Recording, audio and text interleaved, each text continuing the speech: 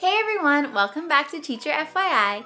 If you're new here, I'm Mackenzie, a 5th grade teacher in Northern California teaching remotely this whole year. As 2020 comes to an end, finally, I wanted to make this video to look back on my favorite apps and websites that have helped me manage my classroom more effectively during a year that has relied more on technology than we have ever experienced. So whether you are teaching virtually, hybrid, or fully face-to-face in the classroom, I'm going to be sharing 7 apps and websites that I hope you find helpful. If you do find this content helpful, please give this video a thumbs up to support this channel and to help other teachers discover this content, and do consider subscribing to my channel so you can stay up to date with all my latest tips. So let's get started.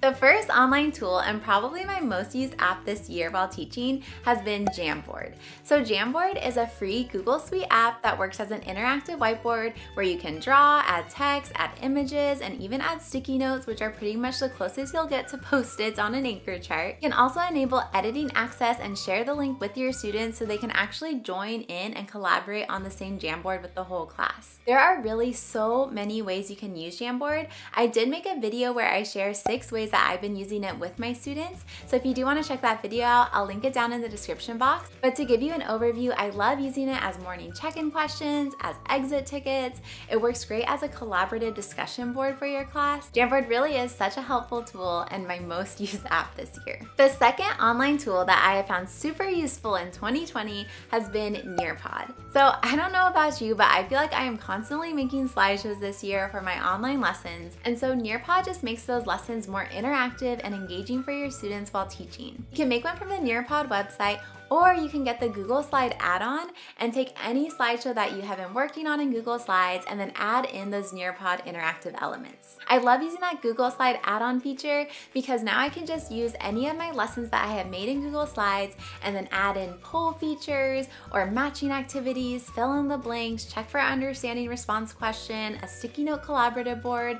There are really so many different tools that you can add into your slideshow. So once you add in all the different interactive elements you want in your lesson, then you can open that up in the Nearpod website, and then you share the link with your students. Now they can do this by themselves, or you can do it together as a class. So I prefer to use Nearpod during my online Zoom sessions with my class.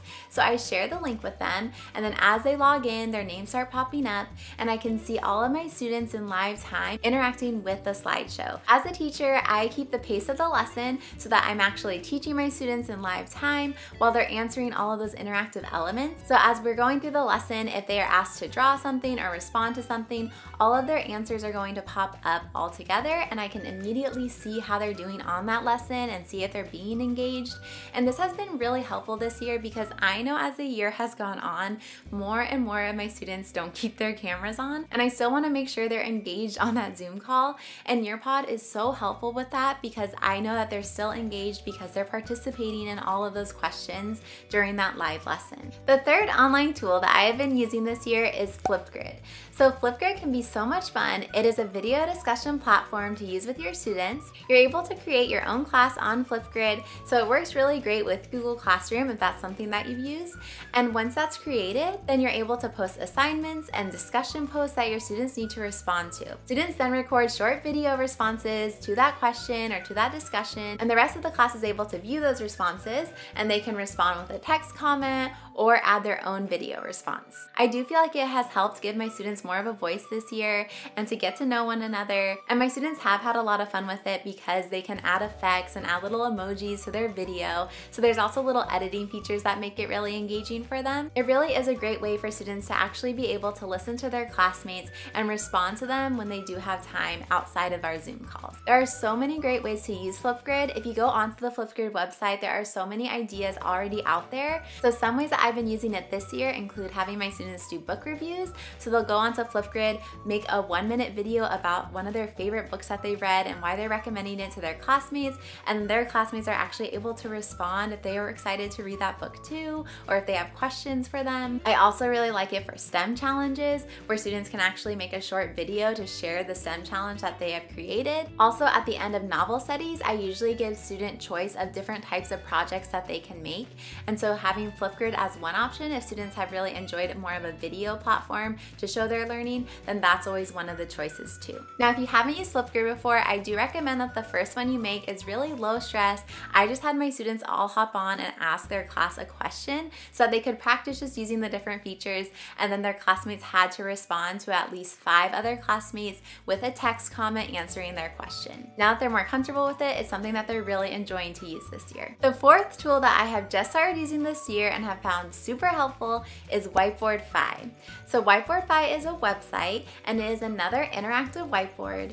But what I love about this is you share a link with your students and then you're able to see all of your students' whiteboards. So when you go to the website, you're going to click New Class, and then you'll type in your name that you want your students to see, and then you'll get a room code. So you can just share the URL with your students and then they're able to join your class, and then you'll see their names start popping up and all their little whiteboards will start showing up. So I've mainly been using this for small group math. So if I click toggle my whiteboard, then I'm able to share my screen with my students and they can actually see what I'm doing for that part of the lesson of me writing on the interactive whiteboard. I can insert images if I have something I want to show them for a lesson, or if I have a story problem that we're walking through together, I can put that on my whiteboard. But you can also share your whiteboard with the rest of the class. So once I write a story problem, I will then send that to all of the rest of my students' whiteboards, and then they have that word problem on all of their whiteboards. So now they're able to see the word problem on their whiteboard and then they can work it out. I really love that I can see multiple student strategies, and then if there's one student's work who I really want to share with the rest of the class, then I can just push their whiteboard to the rest of the class and it will pop up on their screen. You really can use this for any subject. I have found it super helpful for small group math, and just being able to see their work has made me so happy. My fifth favorite online tool of 2020 has to be Epic Books. If you aren't familiar with Epic, it is an online digital library that gives your students access to hundreds of books, especially with so many students learning from home and not having those weekly trips to the library. They can still have access to so many great books. They're able to search by level or by topic and subject. What I really find helpful is you're able to actually create your class, you can share your class code, and then you can actually see all the books that your students are reading on Epic. You can see how long they spend on each book, which really helps when I'm seeing their reading habits and what types of books that they enjoy. You can assign books to your students, you can create collections to share with your class that goes along with what you're learning in class. It gives you more access to books you can use as read alouds, so on a Zoom call I can just share my screen with my students and read them a book that way. I know last year when I was doing reading centers for 2nd grade, this came in handy because on Epic they can actually listen to some of the stories too. It really just has so much to offer. I also have some really exciting ways that I plan on using it later this year with virtual book clubs, because now students have access to the same books as each other. Epic is definitely one of my favorite websites this year. It's also an app if your students use iPads, so definitely check it out if you haven't already. The sixth online tool that I have found super helpful this year more than ever is ClassDojo. I love ClassDojo for so many reasons. If you aren't very familiar with it, it is a parent communication app. You can award students points and your students can also have portfolios. One of the main reasons I love ClassDojo has to be because of parent communication and the fact that it translates in multiple languages.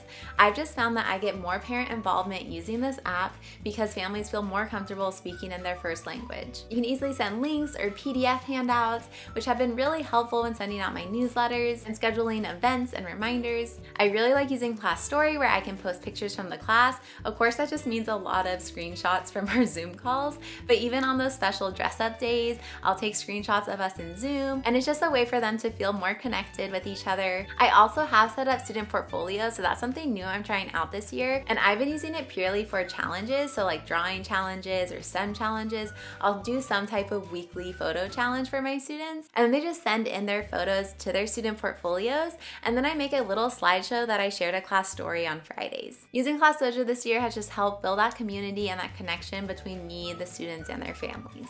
The seventh online tool that I have been using is a classic, and that is Kahoot. Kahoot is an online website that makes your learning into a fun game for your students. You make a series of multiple choice questions for your students, and then you share a code with them and you play the game with each other as a class. Kahoot has really become a weekly tradition in my classroom this year for Fun Friday, where I create a game that reviews what we've learned that entire week into about a 10-question quiz. They're just so easy to create, and it's a fun way to summarize their learning from the week. I'll usually add in a lot of funny little GIFs with each questions that my students really look forward to seeing. This is something that my students look forward to every Friday, so it's definitely one of my top 7 for 2020. So that's my top 7 for 2020. Thank you so much for watching. Those really are my most used and favorite apps and websites that I have been using while teaching online this year. I would love to know what has been working well for you this year, so please let me know down in the comments. If you did find this video helpful, please give it a thumbs up, and I will catch you next time. Bye everyone!